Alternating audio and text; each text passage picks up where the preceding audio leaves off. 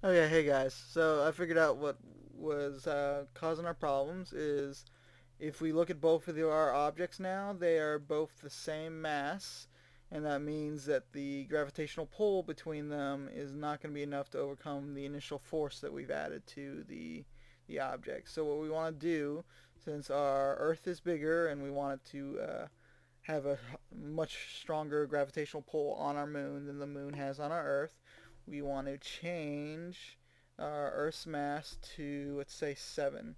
I'm still figuring out exactly the ratio of mass and unity to real world mass.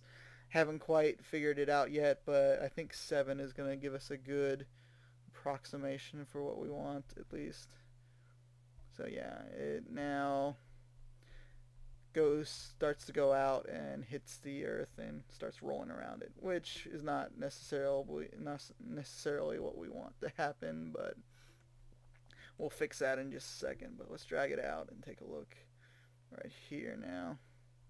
A little bit farther out. It's going to get pulled back and now do a rotate around, which is cool. Okay, so last thing now. Actually, before we go on, I do want to show you guys. This now allows us to have control copy, control paste, multiple moons in this area, and they will all be affected by our gravity scripting. So we can just copy these around, and if we run it, our moons now all calculate gravity, and they actually affect each other gravitationally. So you can see they're kind of lumping together out there before they come back towards the Earth, which is pretty cool. But uh, as you guys can tell, that doesn't look all that realistic. When they hit, we kind of want to like maybe have an explosion, have them disappear, because just rolling around on top of the surface is not necessarily uh, looking all that great. So let's open back up our orbiting. Here we go. And what we're going to want to do is now destroy it when it collides with something. So when one of our orbiting objects collides with something, we're just going to go ahead and destroy it. So first things first, what we're going to do is come in here. When we destroy it, it's going to get rid of that object that's in the array. So what we want to do is also put in just a little catch statement just in case. So we don't want to be calling scripts on an object that is null. So you want to double check and make sure all the objects that we're doing from here are real objects that haven't been destroyed. So we just do a quick if bod is not equal to null. Should work out. There we go. Okay. Once that's done, what we're going to want to do now is come down here and do a new function called void on collision. Make sure we spell collision right. Sorry. Collision. Enter. And we'll just do collision. And then lowercase collision.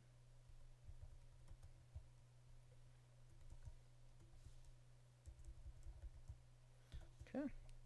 And inside this, what we're going to do is we're going to instantiate a particle effect, which will be our explosion. Instantiate. We're going to call this boom, comma, we're going to do game object dot transform dot position, and then we'll copy this game object dot transform rotation. Okay. So what this does is when it collides with something, we need to go up here and actually create a transform. So hang on just a second. We're going to do a public transform. We're going to just call this boom like we called it down there. And then once it creates our particle effect, we are going to destroy our game object that the script is attached to. Destroy, and then just game object, comma. So if we save this, and now we need to look at our moon.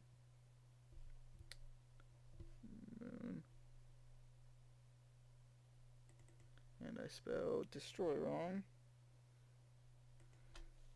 Whoops. Okay, save.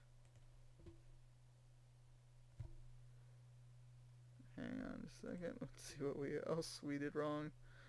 I think this needs to be a lowercase game object. Clear.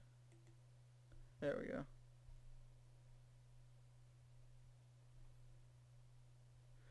Let's just check. Oh wait, first we need to find orbit. Okay, so we've got boom here. I've already created a particle effect for this. I'm not going to necessarily go into how to create particle effects in this tutorial. Just you guys can look that up, and all you got to do is once you have the particle effect that you want, you make a prefab of it, and you drag it into the boom transform. So if we move this right about here, we should be able to see if this works now.